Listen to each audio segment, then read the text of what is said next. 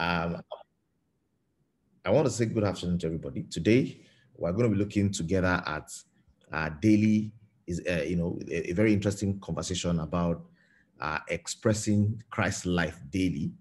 Is it possible? How is it possible? And we started a series on looking at life through Christ's lens.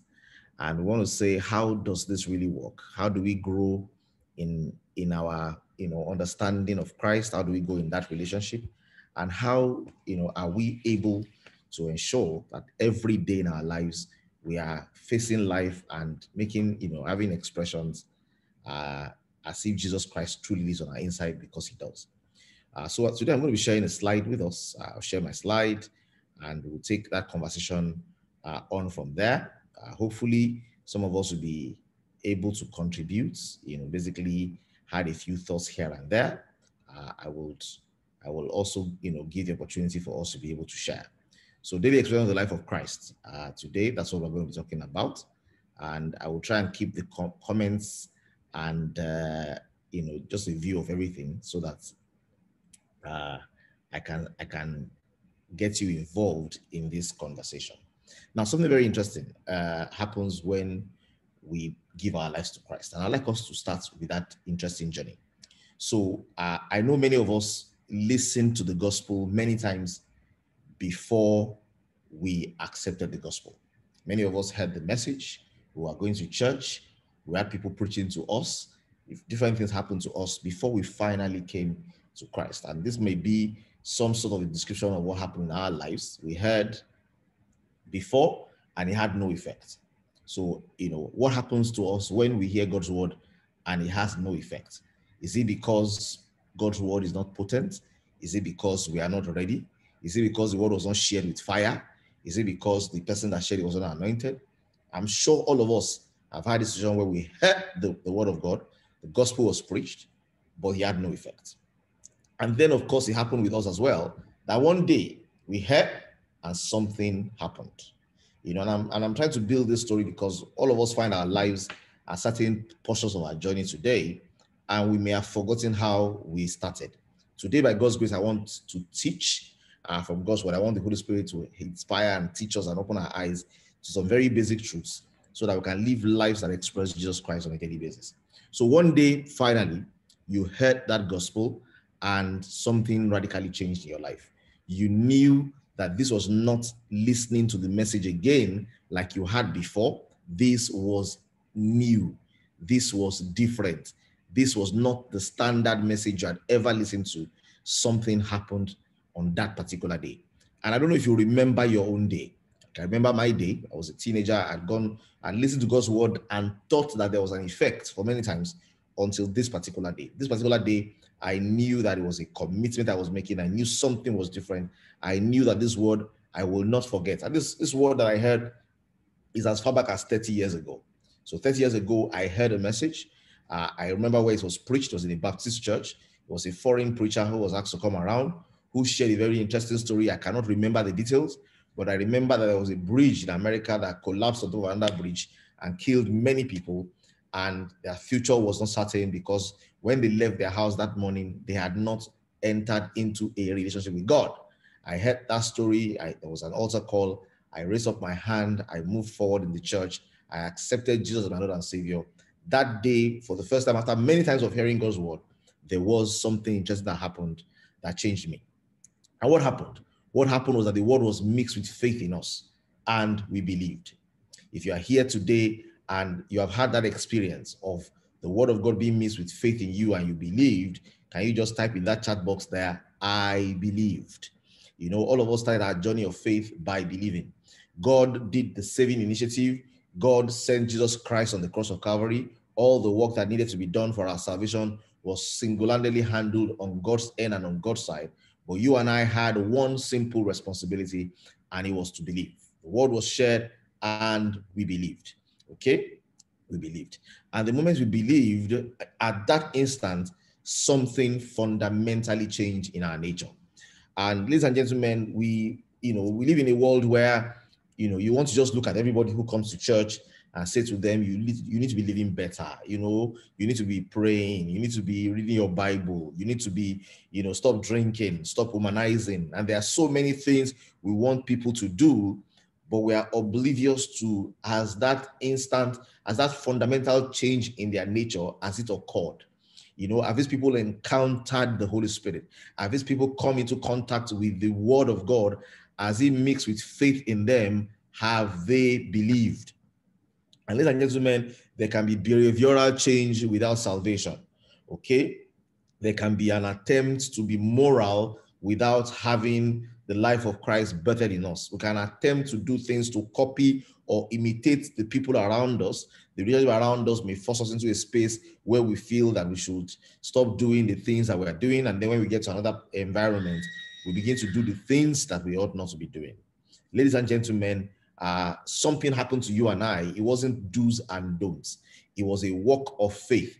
We heard the gospel, we recognized what Jesus Christ had done, and even though we didn't have absolute understanding of the details and the technicalities, we didn't know Genesis, Exodus, Leviticus, all to Numbers and Deuteronomy, we didn't know all of those details, but something happened in our hearts, and all of us can testify. We are witnesses of a change that happened in our hearts at salvation. Okay, and there's a verse in scripture that defines how that new life began, and I'd like us to examine that new life today. I like the way it says in New King James Version. It says, therefore, if anyone is in Christ, he is a new creation. All things have passed away. Behold, all things have become new. And ladies and gentlemen, there is no way you and I can make new things happen, and there is no way new things will happen and all things will pass away, except there is a new creation. I'd like us to understand what exactly does this mean? Because if you look at life, there's no other human being in this world that anybody ever claims to be in. Okay, nobody says he's in Buddha. Nobody says he's in his mentor. Nobody says he's in his man of God. There's nobody we respect to the extent that we're able to describe the relationship we have with them as in them. Okay, so there must be something very interesting about what it means to be in Christ, and why the Bible chooses exactly that phraseology to express our relationship with Jesus. It says we are in him. And for this to gain, for us to get understanding about this, we need to examine what does it mean to be in Christ. Last week, we talked about being in Christ, being dressed up in Christ, wearing him as cloth. But let's look very deeply at this word and say, where else in scripture was it ever used that we are in someone? Is there any reference to being in David? Is there any reference to being in Paul? Is there any reference to be in anything other than Christ? I will find that in the entirety of scripture, there are only two people that are ever referenced that we are in. Okay? And I would like if somebody can remind me of the other person in scripture that the Bible shows that demonstrates or writes that we are in. Anybody? Fastest finger. This is Bible study. Okay, is there any Bible scholar here? Is there anywhere in scripture where there's a human being that was described that we were in? Because I find that in Christ, occurs in the Bible more than 81 times. Is there any other human identity that we were ever found in? In scripture, out of scripture, is there anybody that we're in? I'm not getting any response today. It's like the Bible scholars in the house are meditating on God's word and trying to find the answers. Okay, please do me the favors of writing an answer, even if you're not sure.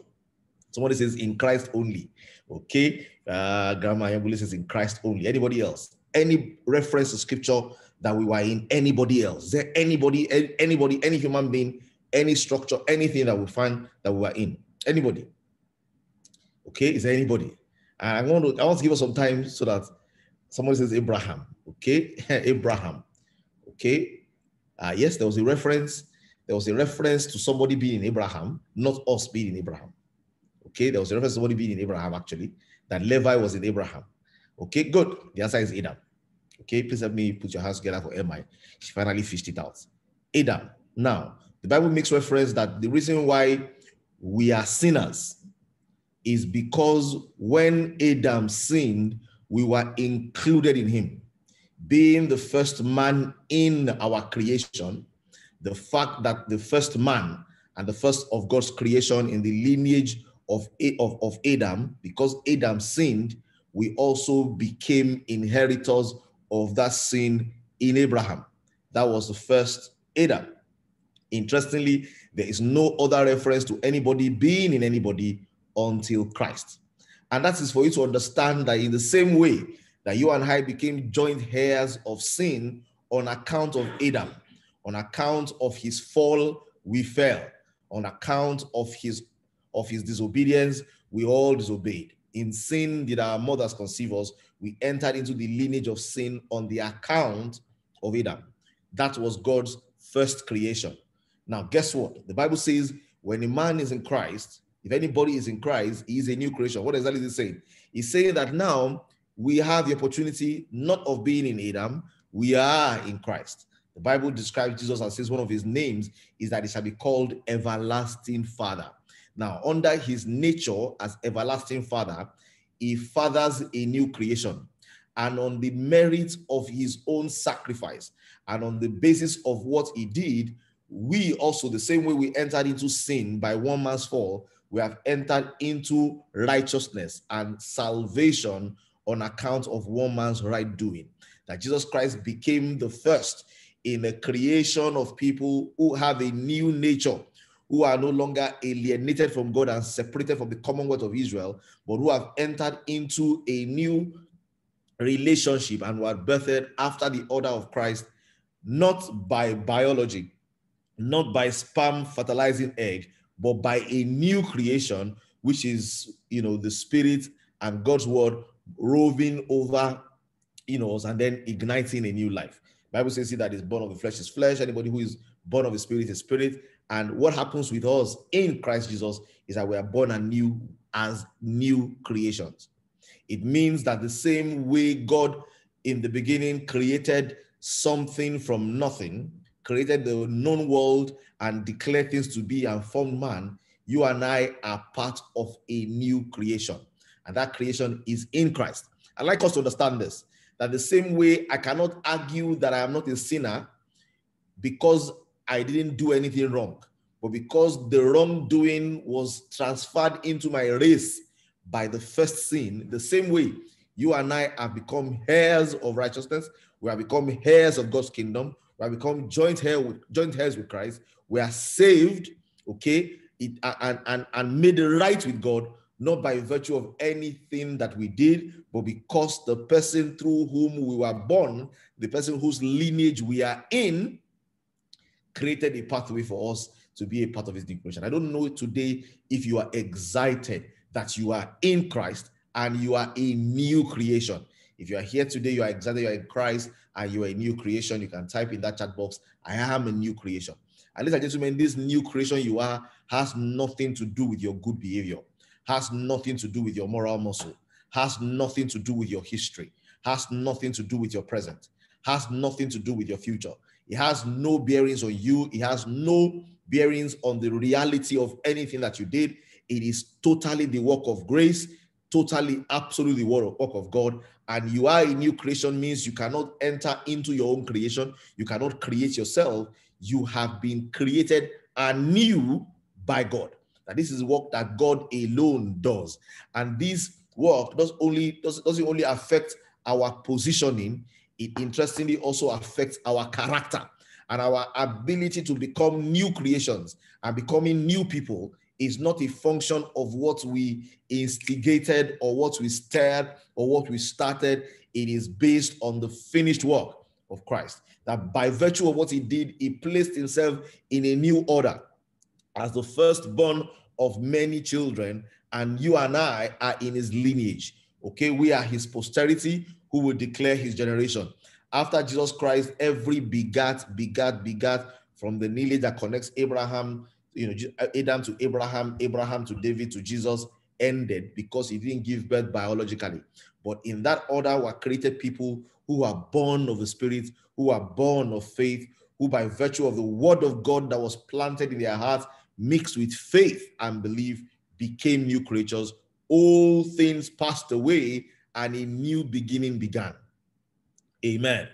A new beginning began. And I will look at other versions of that scripture, how they put the same thing as well. So we have an understanding. It says, if anyone who belongs to Christ has become a new person, the old life is gone, a new life has begun. Ladies and gentlemen, we are living a new life. From the moment you said yes to Jesus, a new life was born.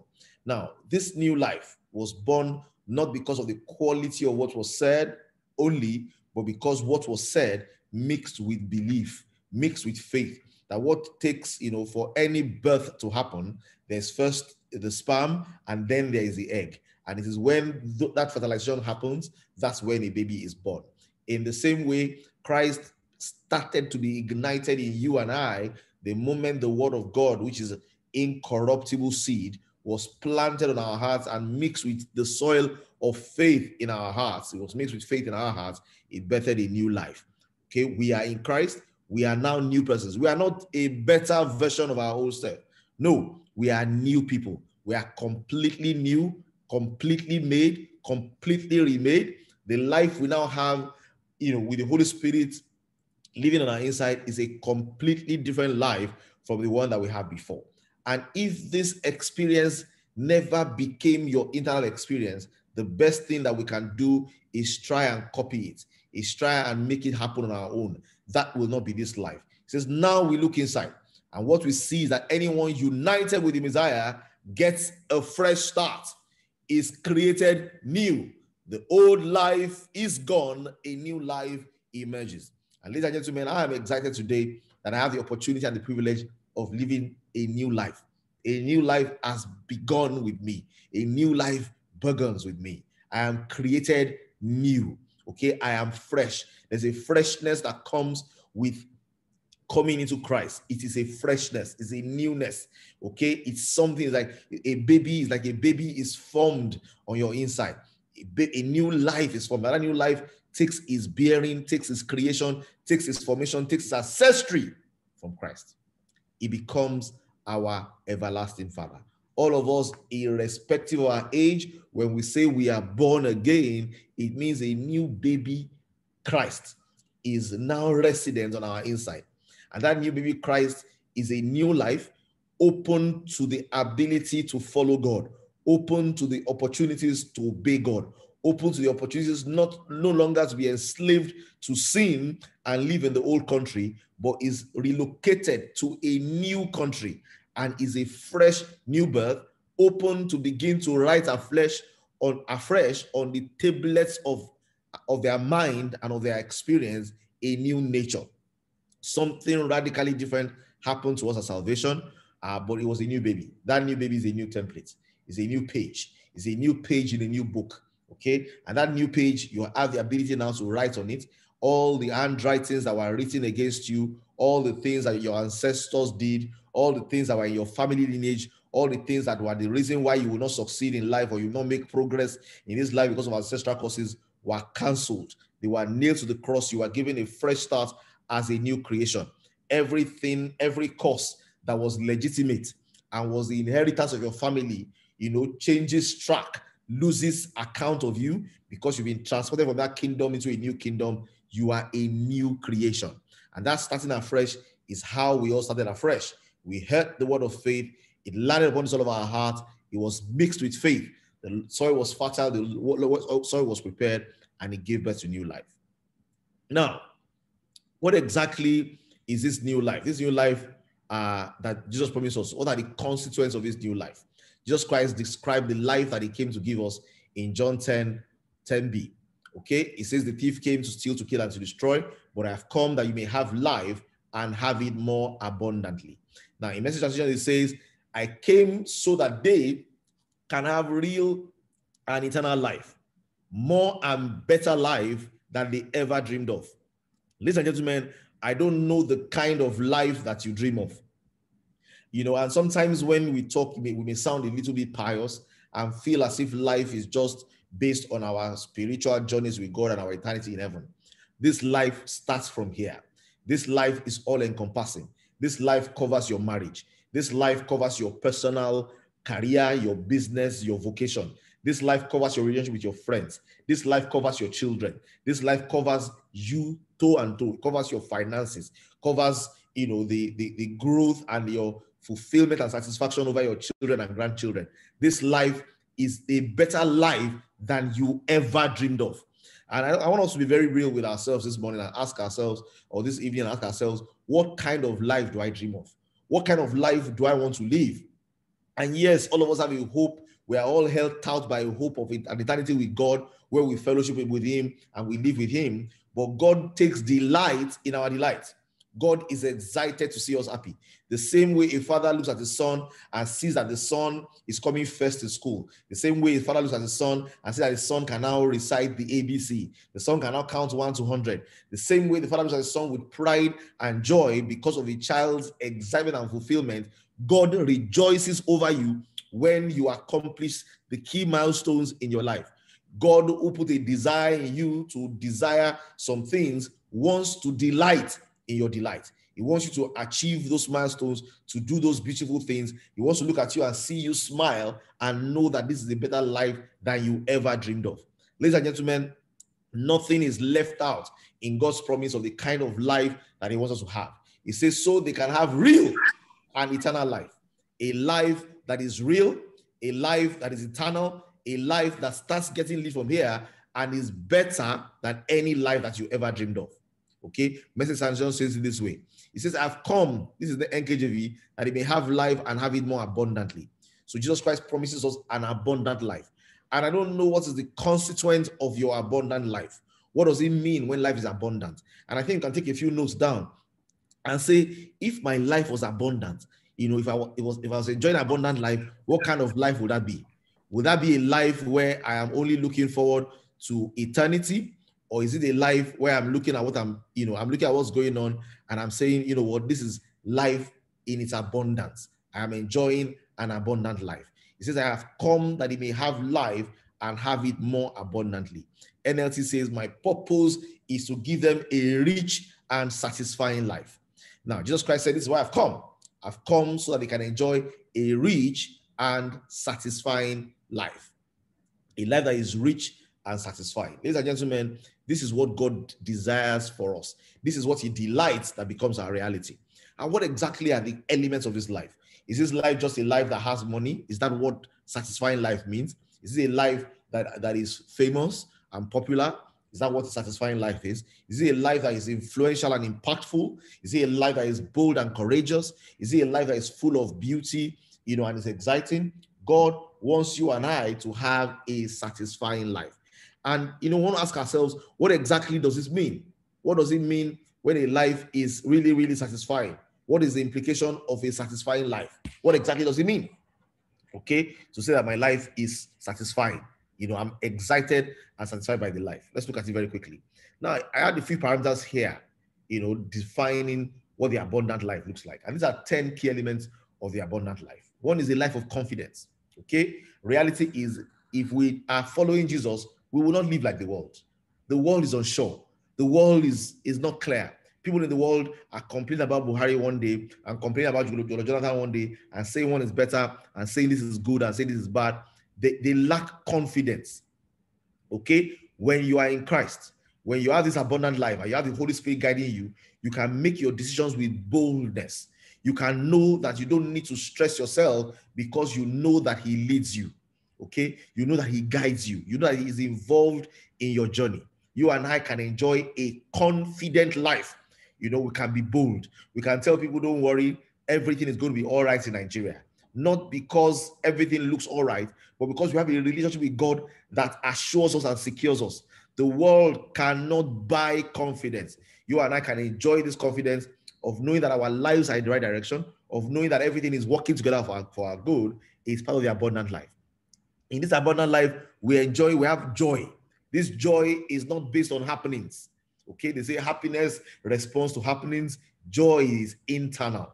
That God is able to grant you and I joy that the world cannot comprehend. That we can be bubbling over with excitement based on a revelation that God gave us, and everything around may be falling apart, but we have this great joy. The Bible says, in the world you will have tribulation, but be of good cheer. I have overcome the world. That you and I can enter into the movie of life, understanding at the end of the movie, it ends in joy. The Bible says Jesus, for the joy is set before him, endured the cross, despising the shame. It means that you and I know that we are held out by hope of a joy set before us. And because this joy is so magnanimously set before us, there is nothing in the present, neither principality nor power, There's nothing thinkable or unthinkable that can shake our resolve, because we know that our joy doesn't come from happenings, it comes from within. Okay, we are in tandem with God in this joy. We also experience his peace. Okay, is deeper inner peace that the world does not understand. The Bible calls it the peace that passes all understanding. It means this peace is not based on logic. This peace is not susceptible to calculations. It is not something you can analyze and say, okay, I understand why you are at peace. No, this peace is beyond understanding. Okay, we gain this peace when we continually follow Jesus. The peace is based on our faith in Jesus. It's always, it has a plan in place. And we know that even when things go rough, when things turn around for the worst, we know that in every situation, Jesus Christ can be magnified. That's why Paul can be in prison and he'll still be writing one of the most amazing letters. He can be in prison and he will say, I'm excited because here God is made known and I'm rejoicing. Okay, we enjoy that peace. This abundant life is a powerful life. Jesus Christ says, the Holy Spirit will come upon you and you'll be my witnesses in Judea. He says, this sign will follow those who believe in my name, they will cast out demons. One of the rights that we have as believers, one of the things that Jesus Christ gives us is power in his name. The Bible says you shall receive power after the Holy Spirit has come upon you. Ladies and gentlemen, in this abundant life is not a grave-tending life. It's not a life that is shy and subdued. It's a life that demonstrates God's power. When you and I see people that are sick, something within you should desire, let me lay hands and pray for this one. When we see things that are happening in order, let's be able to say, this business is not going right. I want to pray about it. This family is not going together. There is power available. We don't just have God's word alone. We don't have God's peace alone. We don't have God's joy alone. We have power. God's power is unleashed on those who are obedient to him and who follow him. We have access to power. It's part of the dimension of this abundant life that we enjoy as well. And then, of course, the life of beauty. Okay, God, imagine this. God made the universe. God created all the beautiful things we can see. God is a God that creates beautiful things. The Bible says we are wonderfully made. He made the butterflies. He made the birds. He clothed the peacock. God is the one behind nature, dressing the lion with his manes, making the horse look, the way the horse looks. God, creates beautiful things. And God wants to beautify your life and my life as well. He wants us to have sweet stories, sweet testimonies, things that people listen to are like, wow, I'd like to have a relationship with this God. God wants our lives to be beautiful. And this abundant life is also full of beauty as well. It's a spiritual beauty. It's a physical beauty. It's a soulish beauty. People that experience us taste goodness. We are a breath of fresh air. This is what our life should be characterized by. Fulfillment. How can you be fulfilled when you don't know where your life is heading? Many people in the world, 50, 60, 70, are still trying to discover and discern the purpose of God for their lives. You and I have the opportunity of living fulfilled, knowing that God's purpose for our life, we know what it is, and we are living it. The Bible says he created us for his workmanship, work we had better be doing. You and I derive joy, knowing that one day we will stand before God and he will say, good and faithful servant, because we have lived lives that have not only expressed him, but have demonstrated him. We have expressed his love. We have become channels for expressing his love to others. Okay? And we are playing our own part in changing the world around us, in influencing the community around us. I can go on and on. Hope, love, a life with God, a life without stress and anxiety. Okay? So since God is love, we follow the one who loves us perfectly, and we become channels to express his love to others. We experience his love, we enjoy his love, and become channels to give it to others as well. Now, this is what the abundant life looks like. If you are here today and this abundant life, you want it to be your life in full HD. You don't want to live in black and white. You don't want to live in colored. You want to live the fullness of this abundant life, not once in a while, but every day. Can you just type in that chat box there? Amen. And I'd like to say amen to that. Amen to living life in those terms. Amen to living like that. Thank you very much, Mrs. Ogulesi.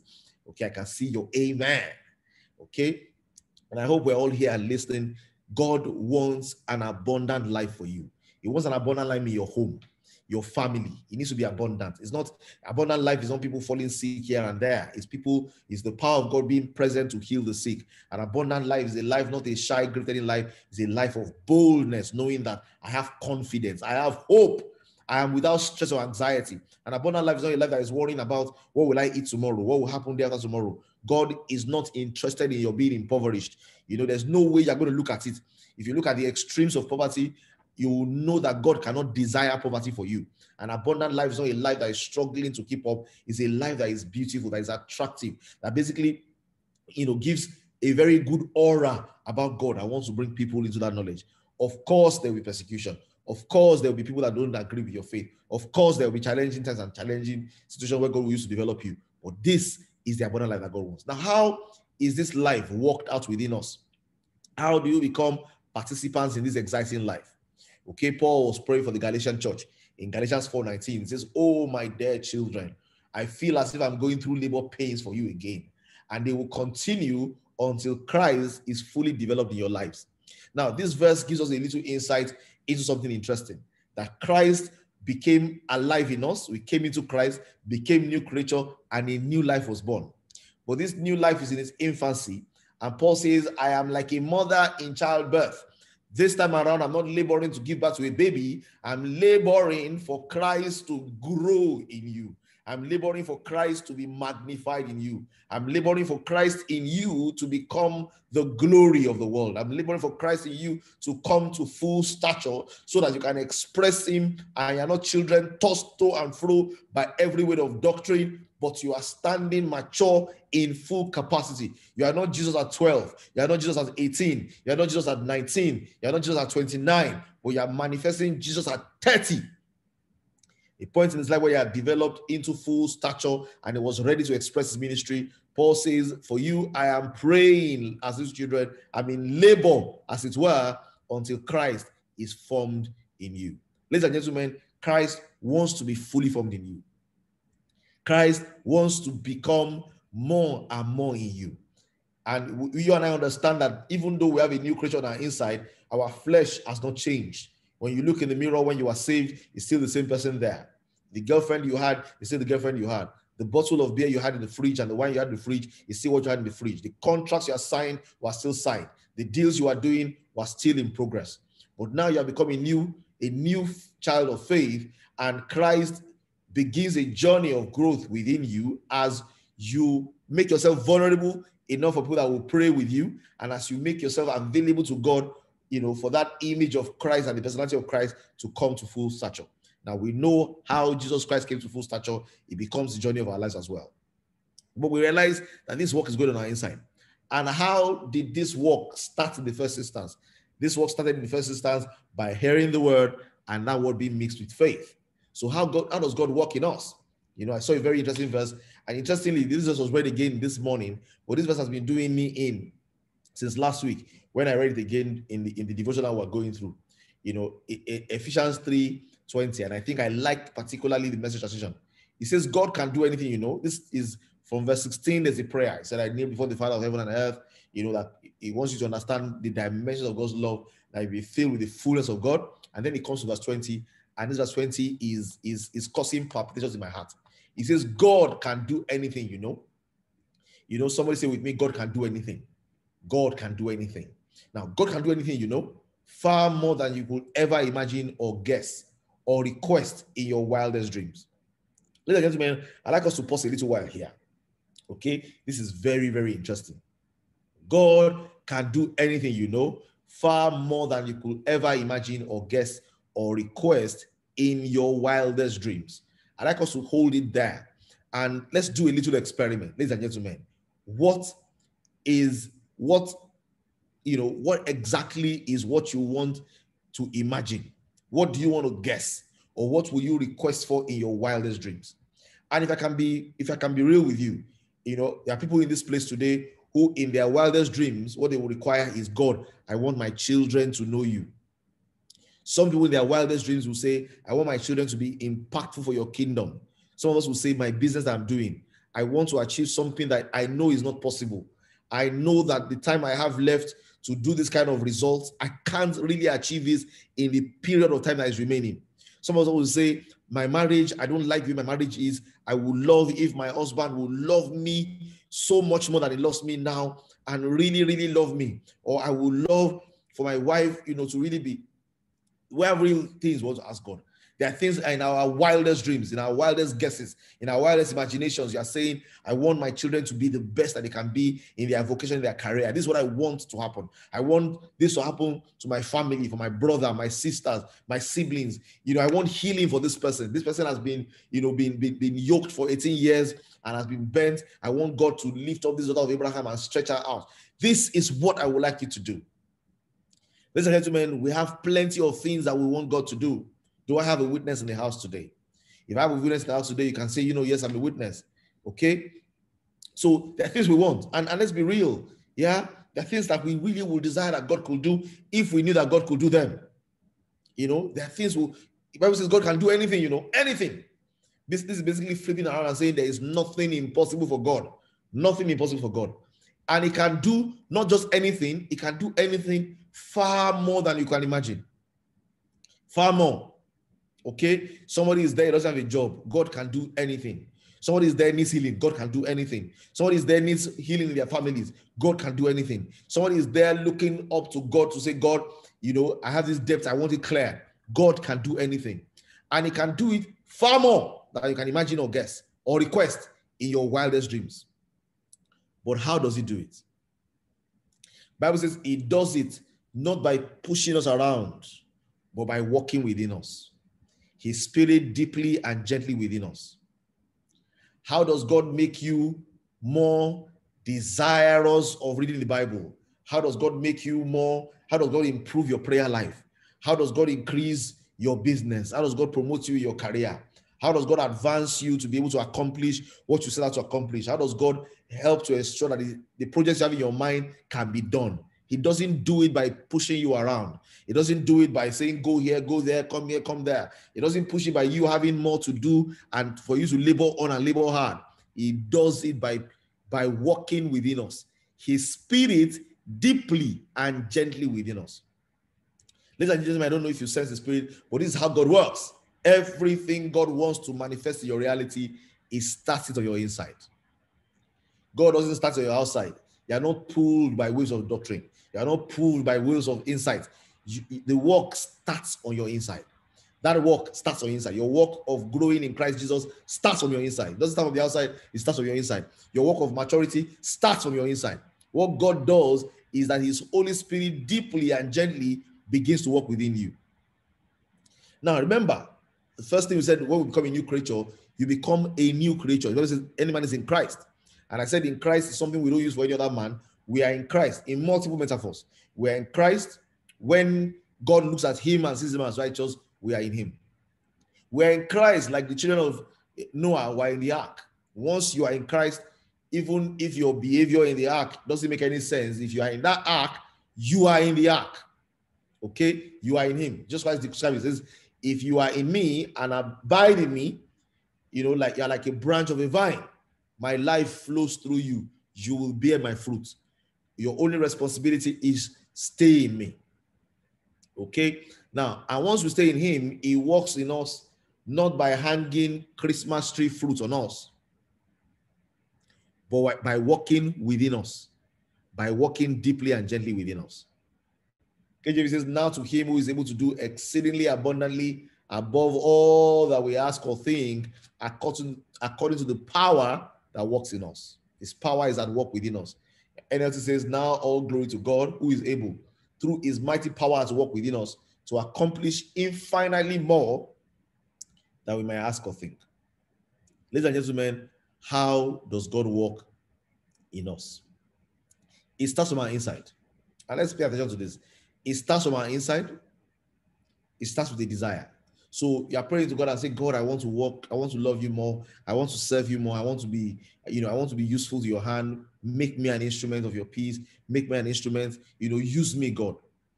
It starts with a desire. It starts with a desire. And that desire, you back it up with a choice. Because the same way we were saved is that when God's word came, there was a desire in our hearts to say, there's something in this calling you. And we responded to that choice by standing up. And then it was fueled by faith developed from the word that we heard. So first there was a desire, and then the word came and it was mixed with faith. We responded with prayer, okay? And then we are moved into action for expression of love and service. And then our walk and obedience with God and a relationship with him is cultivated. God begins to mature us and Christ begins to grow in us. And in every area of life where we seek God's face and desire that he does something significant, he begins and births a work in us. We realize that it is not God, it's not us doing anything. It is us responding to God. That is our response to God. That God initiates the work, God finishes the work, he gives an opportunity to respond. In simple terms, God works in us as we trust in him. God works in us as we trust in him. Everything described there about our Bible study, about our prayer, about our developments of faith, about our walking with God in obedience is in summary, trusting in God. And I want to challenge us this evening and say, do you trust God? Do you trust in God sufficiently to know that even this life of imitating Christ, this life of walking and seeing from his perspective is a journey that happens only by trust? That there's a choice you need to make. There's a choice you need to make. There's a choice you have been empowered to be able to make the moment you became a new creature. And that choice, that power, okay, that ability became installed when you accepted Jesus. And that power is the ability to choose to trust God. Because yes, he's the one that works in us. And you and I have the opportunity to simply trust him. And I want to ask you today, do you trust God? Do you trust God that he will help you grow in him? Do you trust God that he will open the scriptures to you and you will find revelation for the things he has promised? Do you trust God that he will hold you by the hand and teach you the things that you ought to know? Do you trust God that for that business you are doing, God is able to do exceedingly abundantly above your wildest dreams and imaginations? Do you trust God that in that family you are building, that God is able to install love in that family and make you work together as a team? Do you trust God that even though you have grown and advanced in years, that God can revive you again and put you on fire for him and make you impactful to lives around? Do you trust God that God is able to supply all your needs according to his riches in glory? And beyond supplying your needs, God is able to make you a source of blessings to others. Do you trust God that you can look at your neighborhood and you can begin to organize to say, once in a week, I want to begin to make a difference and feed my neighborhood? Or once in a year, I want to begin to give scholarships to 50 children. Do you trust God that God can make you useful to him to impact many lives? Ladies and gentlemen, you and I know that our academic qualifications are not required for discipling others. Our degrees are not a necessary requirement for being able to impact many souls. Our history of faith is not what is required. Our 30 years of salvation, 25 years of salvation, 10 years of salvation are not requirements. The Samaritan woman in one day, in a few hours, was able to become a witness for Jesus in Samaria. That you and I have nothing disqualifying us, everything qualifying us. We are not the old creation anymore, we are a new creation. But the life of God, this work of the Holy Spirit on our inside, is ignited by trust. And we need to learn to trust him. And how do we learn to trust him? Ladies and gentlemen, there's already an area of your life where you have trusted him. Somebody shared with me recently, said the same faith that cures headache is the same faith that raises the dead. And if you and I believe that the same faith that we have used for our headache, year in, year out, is the same faith required for raising the dead, is the same faith required for having a beautiful family, is the same faith required for blowing that business, is the same faith required for impacting those children, is the same faith required for discipling your neighborhood, is the same faith required for discipling your nation, is the same faith required to enter into a joyous, pleasurable relationship with God where you are not forcing things, but you are moved to read the Bible by pure delight and pure pleasure. The same faith that you use for the small things is the same faith that you use for whatever it is that is big. Because all that faith is in the form of a seed, and it carries its own life force. It only needs to be planted on soil, and even a mustard seed can become a mighty oak tree that provides shelter for others. Ladies and gentlemen, we need to learn to trust God. We need to know that what God wants to do in your life is not outside in, it's inside out. And if he can place that desire in your heart, You need to just basically take his words back to him, take his promise to him, and say, this is what the abundant life looks like. This is what my life looks like. I want to live this Jesus abundant life on a daily basis. I want to be the person who expresses your love because I saw it in Jesus. I want to be the person that has the capacity to solve people's problems because I saw it in Jesus. I want to be the person who every day I go out, I'm in communion with God. I have clarity about the future, and I'm impactful to the lives around me because I can see it in Jesus. We need to learn to trust him. Trust him. I like a definition I found. It says, what does it mean to trust God? It says, trusting God is more than a feeling. It's a choice. It's a choice to have faith in what he says, even when your feelings or circumstances would have you believe something different. Your feelings and circumstances matter, and they are very much worth paying attention to. God cares about them both, but those things alone are not reliable enough to base your life on. They can change at any moment, even in an instant. God, on the other hand, does not change. He's the same yesterday, today, and forever, and he's worthy of your trust. Okay? That I need to trust God. I can grow into the fullness. How do I come into the fullness of the stature of Christ? Of course, by trusting him. Trusting him means I will pray. Trusting him means I will read his word to get his point of view. Trusting him means I will make myself vulnerable to others who can pray for me. Trusting him means I will look around my life and be grateful for the things that I ought to be grateful for. Trusting him means I will have no other logical, secondary, if God fails position. I will keep no fail safe. You know, all of us averagely have what we will do if God doesn't show up. God is not our last card. We have a backup. We have plan B. And that plan B is not trusting in God. Trusting in God needs to be your plan B. Trusting in God needs to be your plan A. Trusting in God means irrespective of what's happening around me, I choose to believe. I choose to have faith in what he has said. Ladies and gentlemen, choose to have faith. And God has said so many amazing things in his word. We look at the life of Jesus Christ and we see a quality life that we want to live. We will not start this journey without faith. We will not grow in this journey without faith. We will not become all that God wants us to become without trusting him.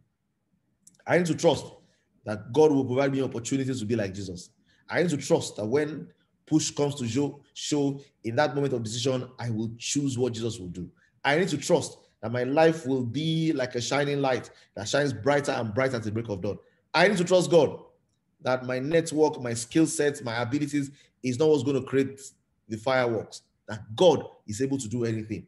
And he does it not by pushing me around, but by the gentle work of the Holy Spirit in me as I trust him to do so. So in closing today, you know, so many thoughts there, but our life of trust is expressed in seeking his view, in confessing our unbelief when we don't believe, in being vulnerable to a community of people who pray for us. How many people are we praying for? How many people are praying for us? How many people know what is going on with us sufficiently to even pray for us? Paul said, pray for me. I'm in chains, pray for me. I have my limitations, pray for me. I have business deliverables, pray for me. I have things I'm looking forward to that I want God to do. And except we have that fellowship with one another where we share what's going on with each other, we're not even vulnerable enough to be, to be prayed for. And if we trust God, we know that God answers our prayers, but God also answers the prayer of saints. God answers the prayer of his children. And the fact that there are many people bringing your matters before God, adds value to it. If I trust God, I will spend time with him. I will know I have no recourse. I have no other hope outside him. Anybody I trust, I will knock on their door. And that's with God. I spend time with God. I will look for reasons to be grateful. I will walk in the Holy Spirit. I will wait upon the Lord. And I want to encourage us today to trust God, to say this life of daily expression of Christ in every dimension of life is a journey of trust. It's a journey of believing that God will hold me by my hand and lead me forward. That God is there to rescue me, is there to help me, is there, for me. So, ladies and gentlemen, that's not what it is today. The question today is, do we trust him? Are we willing to trust him? Are we willing to trust him for every aspect of our lives? And I want to encourage you today, let's trust God. Let's trust him absolutely and know that God is at work. And many times we run enter skelter. God doesn't push us around. Whatever is pushing you around is your own personal agenda. God walks gently and quietly within us. He nudges us. He puts a desire in your heart. He puts a hunger for scripture. He puts a hunger for his word. And then you have a delight to spend time with him to say, God, I need your help with this. I need to support me with this. And then from that space on, it mixes with faith. That word mixes with faith in your heart. And then it gives you an idea. It gives you clarity. It opens your mind to see something. And then what he wants to do on the outside, it begins on your inside. I pray that God will grant us grace to manifest Jesus every day, to live impactful lives, to live influential lives, to express God in love and in service, and not do it from the arm of our flesh or our moral muscles, but to do it the same way we came into this new creation, by faith. And at this same faith that made a shepherd boy become a mighty warrior, this same faith by which a harlot became a part of God's people and God's kingdom, this same faith, okay, that made Gideon of a tribe that was not of account become a mighty war leader, leading a few people into an army to conquer. This same faith by which Abraham decided to conceive when he was past age. This same faith. And this same faith will be found in you, and you and I will simply walk with God and trust in God to do the unthinkable, to do the unimaginable, to do the unrequestable, to do beyond our wildest dreams. And I pray that as we trust God, we will see his hand at work in our homes. We'll see that his hand at work in our lives. We'll see his hand at work in our businesses. We'll see his hand at work with our children. We'll see his hand at work in our ministry. We'll see his hand at work in every dimension of our lives. In Jesus' name. Let us pray.